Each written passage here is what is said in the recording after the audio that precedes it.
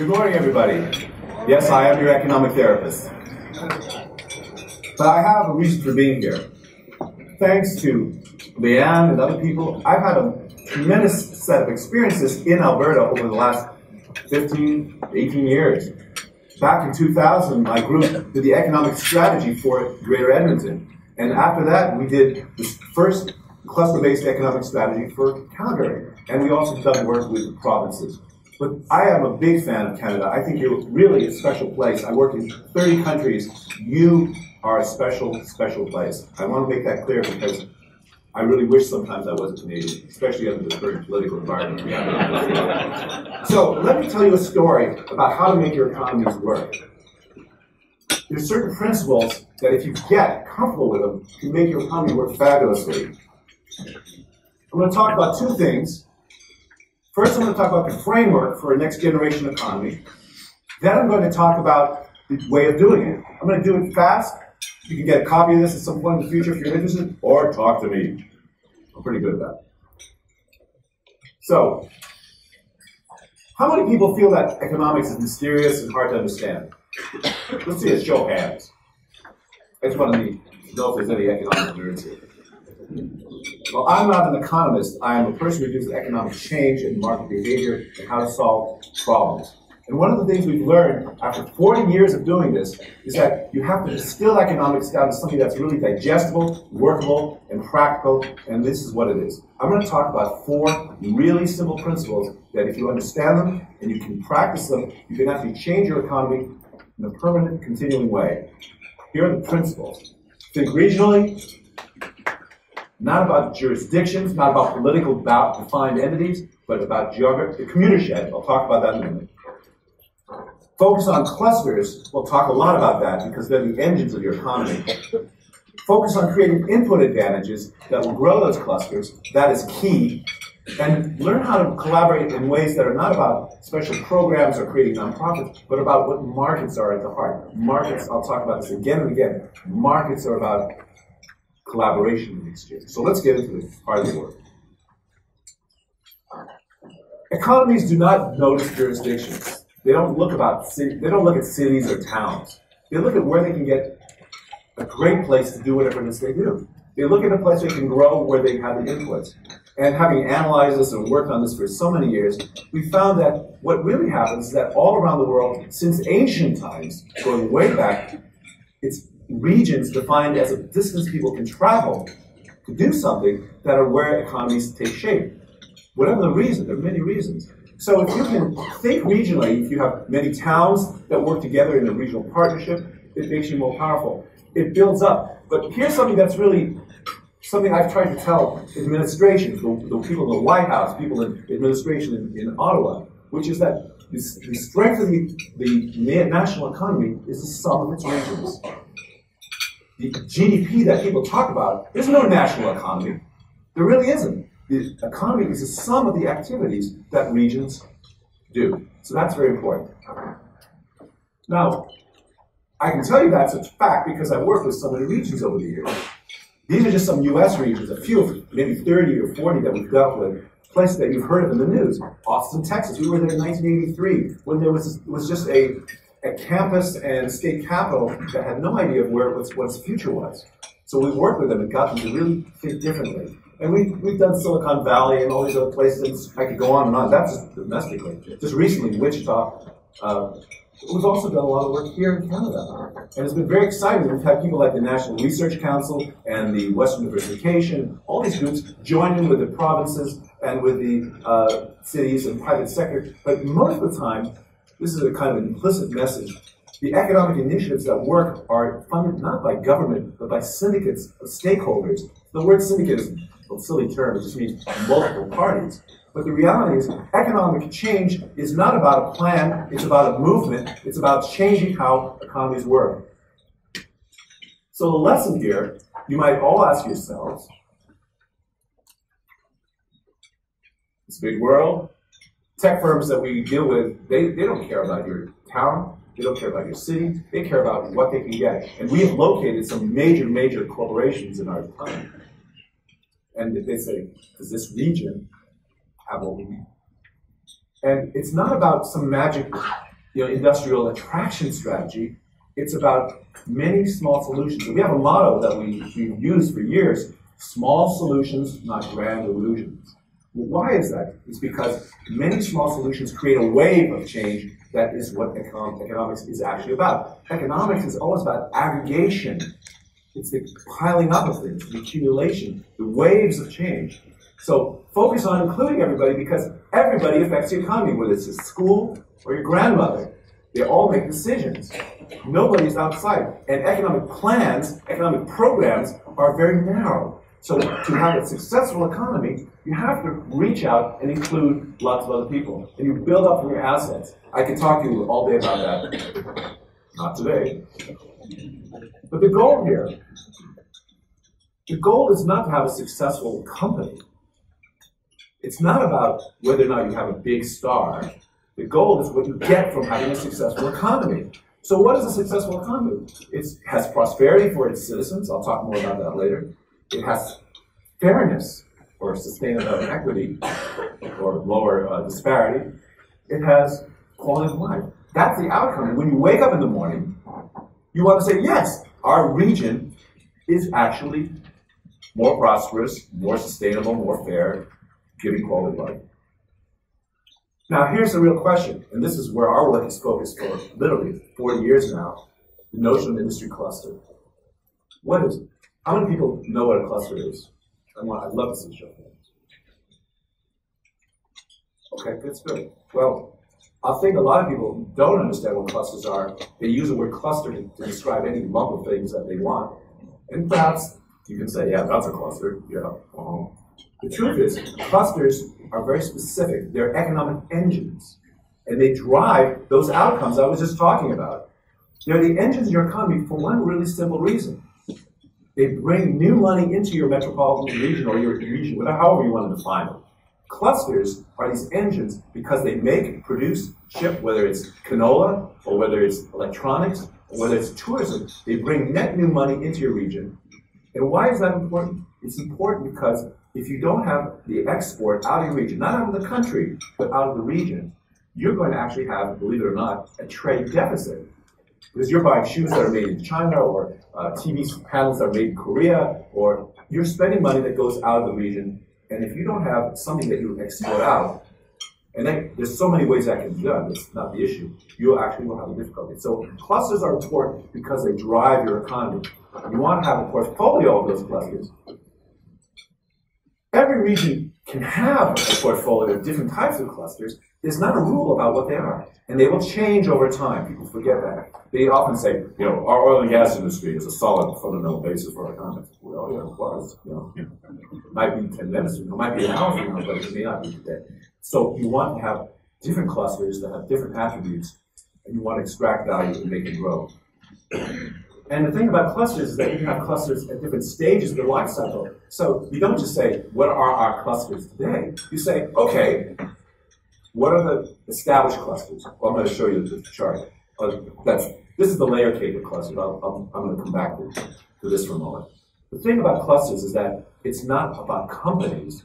It's about economic collaborations, I would say. So what you have is a layer cake of activities that produce a good or service that goes out of the neighborhood. So you have sole proprietorships, you have international headquarters, you have branch plants. But underneath that, that's where the value starts getting even deeper. You have specialists who devise products or services that are needed by the cluster to produce. And the more that you keep in the region, the more value added you're sharing. And here's where people who do cluster committees, cluster task force, cluster stuff often miss the boat. Real clusters go even deeper, down to this bottom foundation layer. They actually have relationships with all these sources of economic inputs, which is going to be the next topic I'm going to talk about.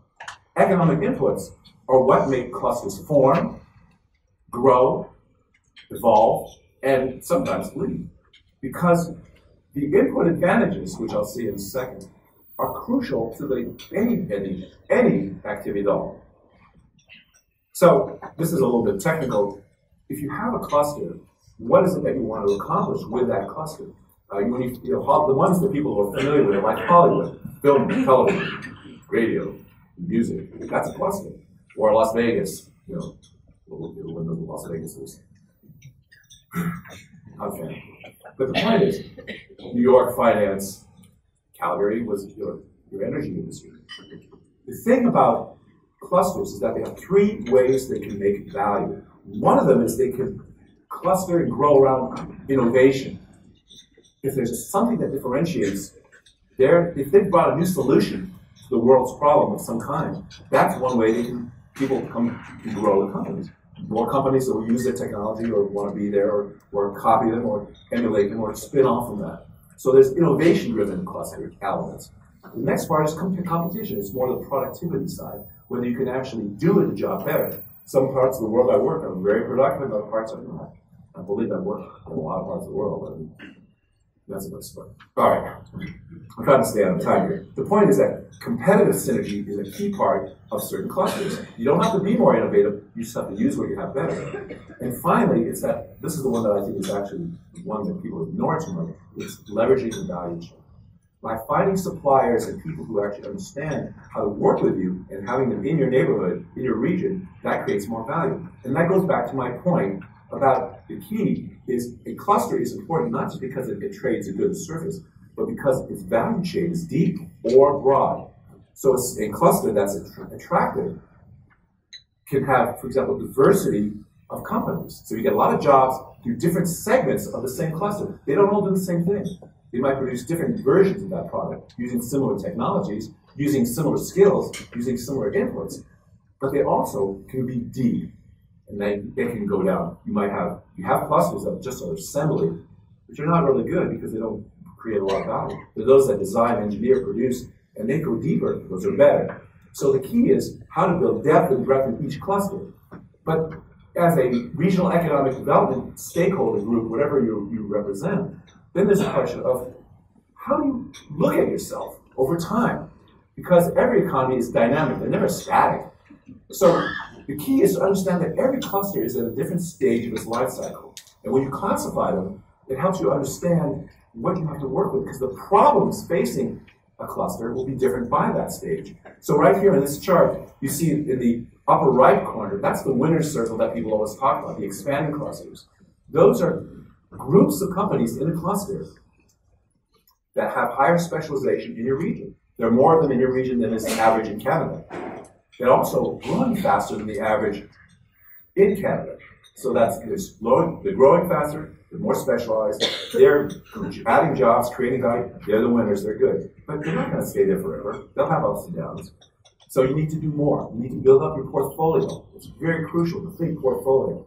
I'll use that word too much probably. So that brings us to emerging. Sometimes there's a group that you don't have a great specialization in. You have a lot of early stage activities. You have companies, but they're not more specialized than they are in another region. But they're doing one thing that they're not doing in another part of Canada. They're growing faster in your region. But they're not highly specialized. So you want to coach them and help them and support them. They're going to move up. This is the way it is. It's simple. But you also have, on the upper left, these are the ones that people have the most difficulty dealing with and are often treated poorly. You have the industries that are mature, where the technology is changing, where the market is changing. It's usually both. And sometimes they have lots of employment. They were highly specialized in your region, but now things are changing. That could be everything from agriculture to food and food processing to some aspect of energy. So the question is, with transforming clusters, what can you do to help them cope with exogenous changes like technology and markets locally so we preserve as much value? We've worked in former socialist countries where they're shutting these businesses down, and you spin off the parts of the cluster, the transforming cluster, that are valuable, and you can save those. They may be an automotive cluster that has expertise in material science, or in data processing, or in engineering, and you spin that off. And the idea is that sometimes you take the pieces that were once inside automotive, and they become seeds of new clusters, or sometimes you lean it out, you get it skinny, you get it down, and they focus on what you're really good at, and they keep on rolling. So that's transforming clusters. The seeds are the ones that people understand, but they often don't know how to manage. Why are seeds important? We find there are regions that have assets that they don't use. They don't even know there are. I was talking with some people here yesterday about in agriculture. We've had cases where we've shown people they could produce all these different crops. We've done this in Canada, we've done this in Brazil. They have all these crops they produce, and they're producing commodities, and they're shipping them to international markets. And we're saying, okay, how is your pricing? How's your demand? Oh, it's pretty good, but we've had some bad times. And we said, have you ever thought of what you can extract out of the agricultural product that has value? Have you ever gone deeper into the technologies that actually transform the actual product into something else? And we've had clients where we went through 24 crops. We looked at each crop in terms of hundreds of different ingredients that can be extracted from a given crop. And I'm talking from canola to tomato paste. And we've shown people that if you stop thinking of yourself as an agricultural producer, but as an ingredient producer, you can do both agriculture and ingredients and make a lot more money. And it's not thinking about seeds, and I mean literally, seeds and seeds. You have assets that you sometimes don't understand. It might be minerals that you haven't found. It might be tourism assets that you haven't harnessed. It might be universities that produce a lot of research, but are very bad at actually spitting off and commercializing. Boy, I deal with that all the time. My favorite topic, by the way, dealing with how to take assets out of places like universities and transform them into new sources of value. The point is, any region has many assets that are not tapped, and they can take many forms. But you have to plant those seeds, you have to grow them, and you have to help them move over to the emergent stage. I'm sorry to ramble on so much. So I've now talked to you about 2 of the 4 principles. You're going to be economists when you leave the room, microeconomists. First, think regionally. Second, focus on building your cluster portfolio. But how do you do that is the third question. And the only way to do that is to create advantages and inputs. If you do not do that, there will never be a cluster. If there is a cluster, it's because there are advantages. But those advantages can fade. They can fail because they're not aligned with the industry. And one of the sad problems that we've found over the years in so many places we've worked is that communities or regions do not understand that they need to align every input with the clusters, not just the economy. When we do location studies, we get these brochures from every region on Earth. They say, we have the highest quality of life. We have a lovely place to live. And I said, yeah, so does everyone else. I mean, the question is, what differentiates you? And when we locate, and we do work on we help get investment-ready communities, we're talking to people about how to align their inputs with specific clusters. Now, I'm going to talk about 8 types of inputs, very briefly, because it takes a lot of time to go over. Each one of these has many metrics that you can apply and many ways to turn them into really tremendous assets. Innovation, moving knowledge to life. I was saying that I can work at universities. Universities are great at discovery, but they're not really good at development or deployment. Some are better than others. The land-grant universities in the U.S. are actually doing pretty well. Some private universities are excelling, but they're not always. Because they have a conflict between the traditional education and research role and that role of economic development. So there are ways to look at that. A high-performing economy has an innovation pipeline that does discovery of innovation, either its own or it brings it in from somewhere else. It does development. It turns that innovation into an actual solution to a problem, and then it has a way to deploy it as a product or service. It goes discover, develop, deploy. The point is, very few regions get that. They think, oh, our university is world-class, it's a great university. Guess what? It's exporting its knowledge to my clients in other countries. Because it does great publishing, has great faculty, and they don't do anything with this knowledge to harness it in their region. And believe me, that's a big part of our work. It's trying to harness regional capacity in institutions, universities, laboratories, hospitals that don't realize, they don't know what asset they have. So that's one. Workforce. Well, that one is, you probably understand that better than everyone, which is you have to have K through 12, you have to prepare people. You want people who have this STEM expertise, science, technology, engineering, mathematics. You want to have community colleges that are not just teaching traditional curriculum for occupations, but actually are studying how to deliver what each university, each cluster needs.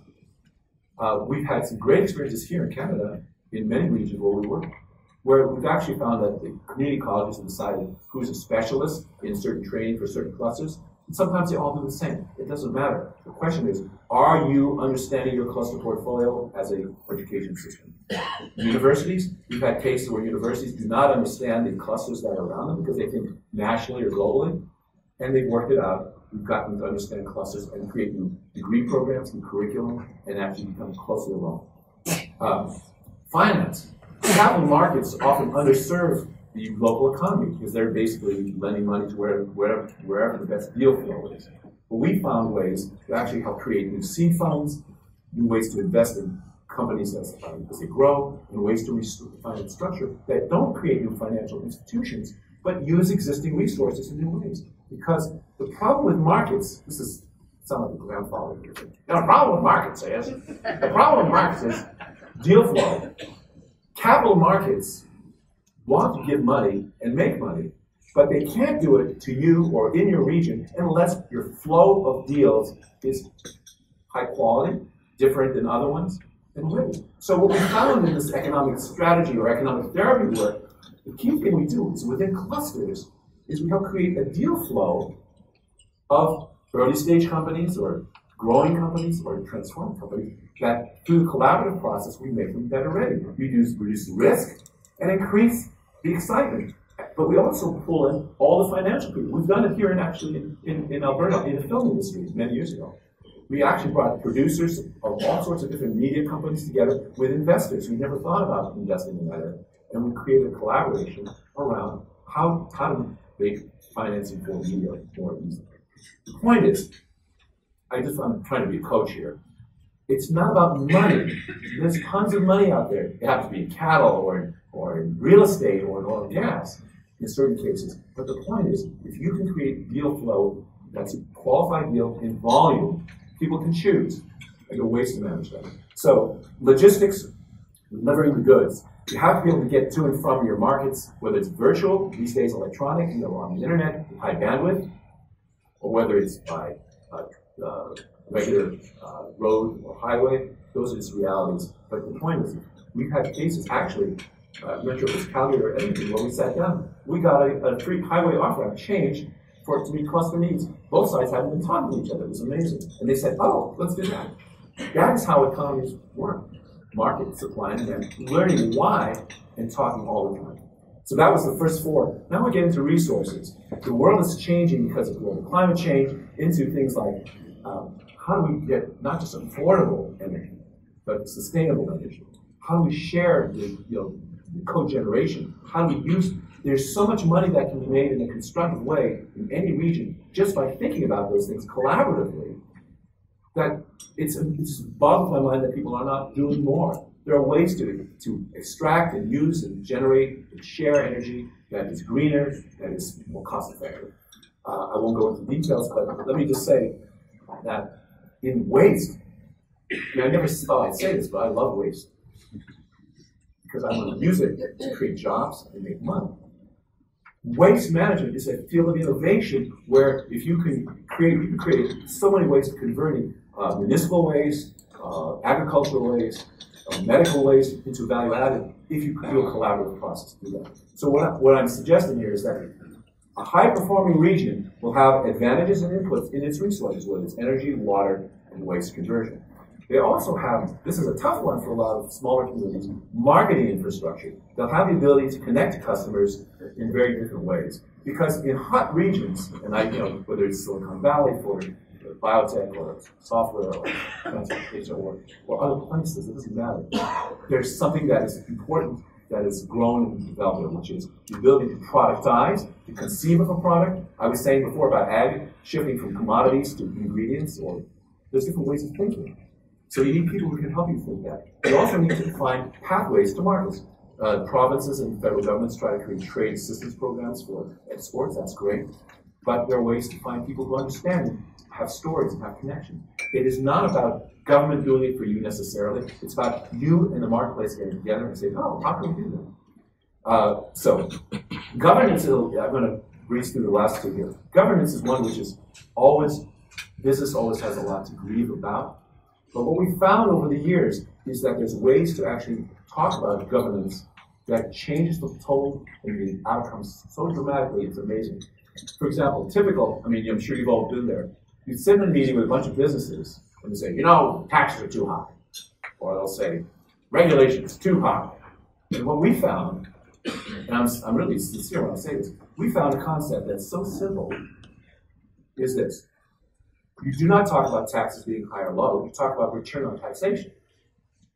I've used that idea, and a lot of people don't quite get it. The point is, what am I getting here in this region for the taxes I pay compared to somewhere else? And what we find is when we show that, companies, we've actually modeled this, companies do not care about whether taxes are high or not, they care about input advantage. And if you look at the economies in the US anyway, that are growing fastest, they have higher tax levels. Why? Because they're building roads, they're building schools, they're taking care of themselves. And this negative perspective about investment and taxes, it's a misconstrual of what it takes. You feed your kids so they can grow, that's all that stuff. So what we found in governments is that if you use a return on taxation logic, you can tell a story that's very favorable. That's one. In terms of regulations, what businesses want are not necessarily deregulation. They want regulations that are efficiently executed. The bureaucracy doesn't drive them crazy. They want to comply. If other people have to comply, it's a level playing field, more or less. It's not always true. That's exactly. But you can streamline sometimes if it isn't a limit. This is all level playing field. There are ways to make these things collaborative. Finally, quality of life.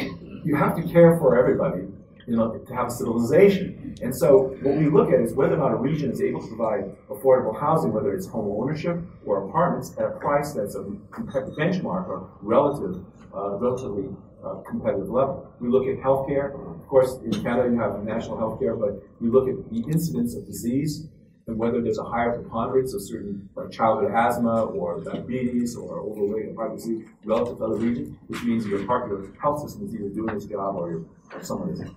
So healthcare is important. And recreation and culture. Places that have hot recreation and culture for certain clusters are one of the major factors for the location decision. So the lesson here is you have to look at the inputs in your economy to grow. You have to look at the capacity of your schools, your research institutions, your banks. Do they have capacity to respond? Not competency. That's another question. Do they have the competency to deliver? Do they have skills that you need? And do they have responsiveness? Are they open to change?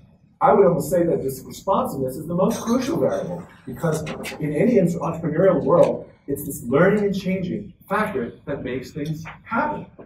And I know it sounds mundane, but if people are open to learning and changing, that's what makes markets happen. Markets are not about monetization. Markets are about negotiating an agreement where your values and their values come together.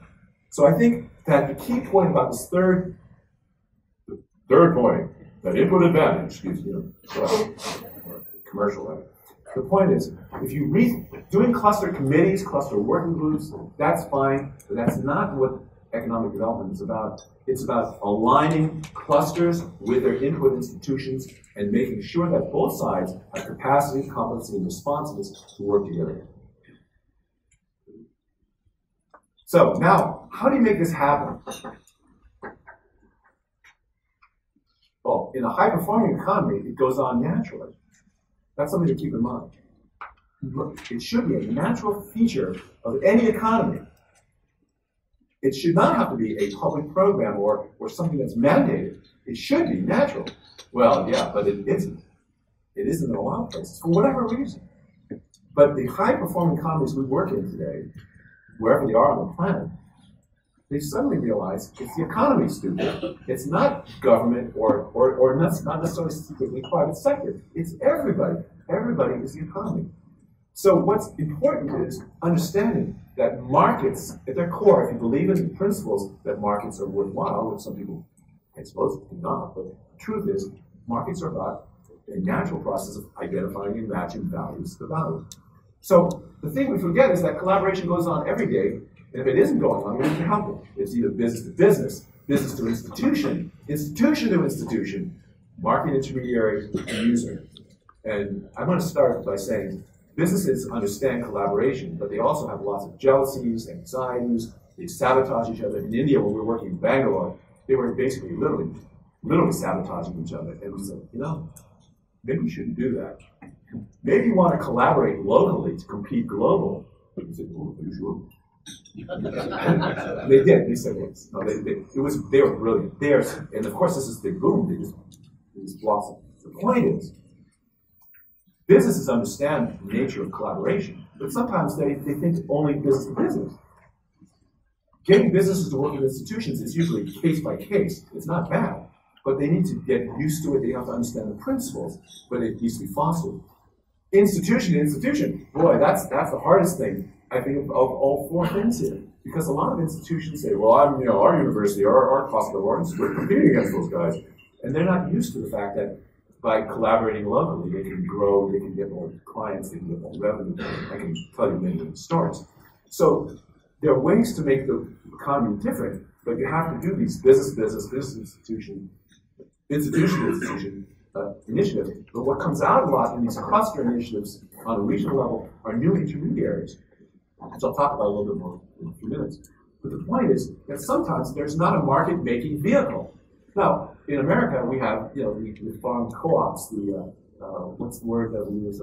These use-share stores. You guys have your own terminology. The point is, the markets have always found intermediaries when individual companies don't have the solution. They need something shared infrastructure. There's tons of them out now financially on the internet, different ways of creating supplier networks.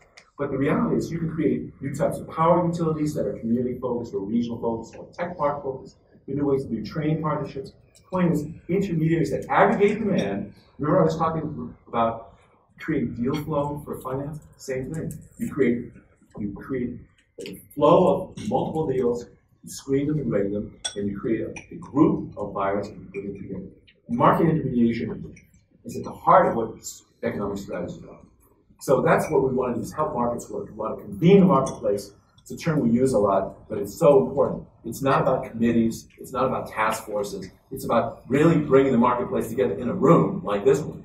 It's about engaging stakeholders. It's not about having someone recommend to someone who recommends to someone else. It's about getting the stakeholders to say, yeah, I have a problem that I'm willing to work on with you if you'll use your resources to work with me. That's what markets are about. And it's creating this notion, which is in a high-performing economy, there are these things called communities of exchange. They're not magical, but they're new relationships, new ways to exchange something that people hadn't done before. So the outcome, if you learn to do this, is what we call a vital cycle, not a vicious circle. But boy, I see a lot of vicious circles. And when I was working in Eastern Europe a lot, we used to sort of say, oh my God. But the reality is, I said, give me a pathological bureaucracy, give me an arthritic institution to work with in the absence of no infrastructure, no market, no industry. Because sometimes in developing countries, there is no there to work with at all. So I'd rather tear apart a former Eastern European structure that's not working right and find ways to save and apply its assets, like we talked about with the transforming clusters.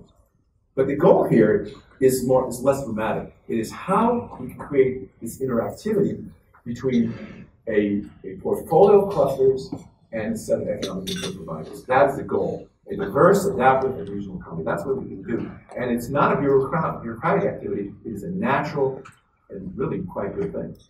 Now, how am I on time here? I just want to check before because I have about 10 more minutes. What? Okay, that's good. I can talk all day about this.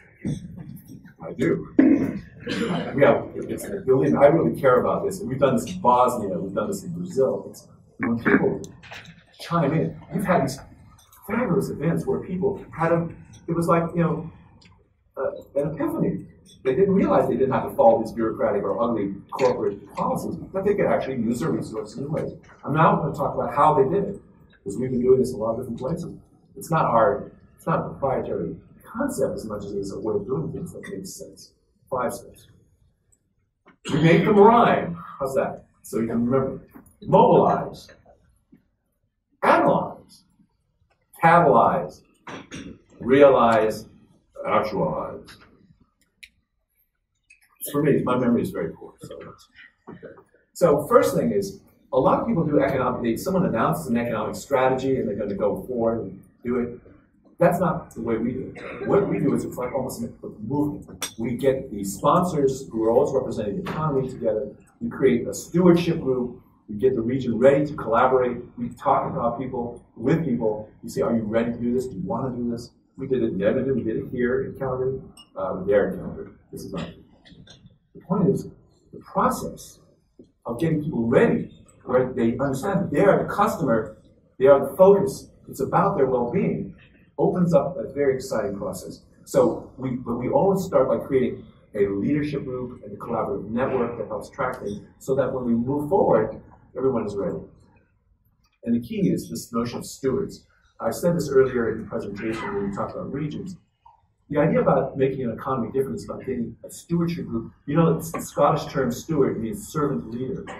And it's a term that is so important. You have to be committed to the end goal of change, not just your particular interest. So that's key. You want to really recruit people very carefully. I'm not going to spend a lot of time on that today. The second step, once you've mobilized everybody, is to analyze, to do a diagnostic baseline of how your economy is doing. You have to have a reference point. You have to know how are we doing next to someone else, whether it's in Alberta or in Canada or in the United States, in North America or the world. Comparative analysis is really important because it talks to you about proportion, like how are we doing, how bad are we doing, or how good are we doing. Sometimes the stories are very exciting. There are three analytic focal points that are really important, and they reflect the framework that I was talking about. The first thing is you want to analyze how have we been performing for the last 10 years compared to other places. We look at prosperity, disparity, sustainability, all as well. So we benchmark that. So we know what we wake up with in the morning. We know how good or bad we are. So that's analyzing. And analytic task one. Number two is what's driving our economy? What is our cluster portfolio? You identify all your clusters, you look at their stage of life cycle, you look at their performance on growing, shrinking, leading, there's all sorts of stuff you can assess. And it's very helpful to bring to the table data. The third thing is you look at your economic inputs. How good are we doing? How bad are we doing? And on schools and K-12 and community colleges and college universities and workforce training, how good are we doing in innovation, from discovery to development, plumbing? You look at all of those and you say, oh, we have a lot of assets, but we're not doing so well. Or we have a lot of assets and they're doing terrific. That's 5%. Then you present the performance outcomes, the economic drivers, and the economic inputs in a great form, and you say, here's our region, here's how we are.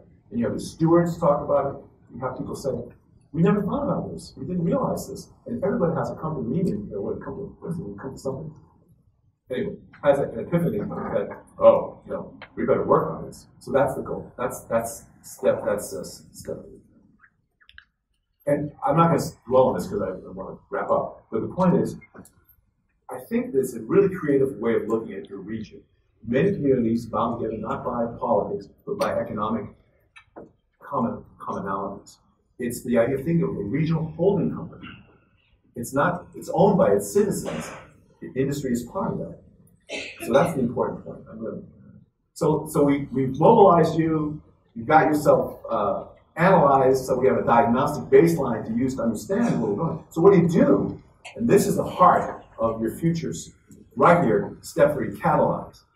It's completing the cluster strategies. And since I don't have a lot of time, I'm going to just cut to the chase. You actually bring together each cluster with many of the companies, the suppliers, but also all those economic input institutions in one room, cluster by cluster. So this room has that cluster, that room, that. They meet 3 times at least for 3 hours. This is our way of looking at it. It can be different, of course. But the point is, the first time the clusters meet, they talk about the challenges that they're willing to work on. They cannot complain. If someone says, they ought to do that, they say, sorry, shut up. Not one. So the point is, what we point at, you cannot complain if you're not going to take some ownership, right? So we get the clusters for the first time to say, here's a problem that my company is willing to work on with their other companies, and with schools, or the banks, or these people. And suddenly, we have a commonality. So step 1 is, what are the challenges that we share in common? It's very exciting, but we do something else. After each cluster does that, we bring the representatives or the co-chairs of each cluster together with the stewards of the region. We have another quasi-epiphany, which is, wow, this cluster has problems that are similar to that cluster and that cluster. So now what we're doing is something very profound. We're building from the bottom up a set of regional cross-cutting directions, which we call flagships. But what's so great about it is that since the clusters care about the issue individually, as this cluster, that cluster, but they're now coming together, they create a very strong business and institutional support for a regional-wide initiative. The second time they meet, we provide examples of solutions that they can choose from or play with. Usually they say, no, we're going to do it our way. And they come up with actions they're going to work on collaboratively. Not that someone else should do. But each cluster says, you know, we have a problem here with workforce in this, we need more C++ software engineers or something. We're going to work with the community colleges and schools to do this. And the school said, yeah, we'll do it because they're going to, businesses are going to help us do that. It could be banking, finance, innovation, infrastructure, logistics, quality, all those things. So what now they do, they come up with memorandum, the draft of a memorandum of understanding between each other about what actions they're willing to take. So that's the second time. And they meet again with the stewards and they aggregate that upwards. And now they say, oh, that's interesting. Your cluster is looking at a similar issue to ours, and you're looking at it in a different way. Maybe we could combine both ways, or maybe we could use the same way. And that's a great kind of convergence. The third step is the bringing it all to closure. So now we have each cluster has challenges they're agreeing to work on to be more competitive and grow, whatever the stage of life cycle. They've agreed on actions they're willing to work on collaboratively, which is very much the heart of this. But now they have to do the hard part, which is a business plan, a very short business plan, where they make commitments, and that is really a formal MOU.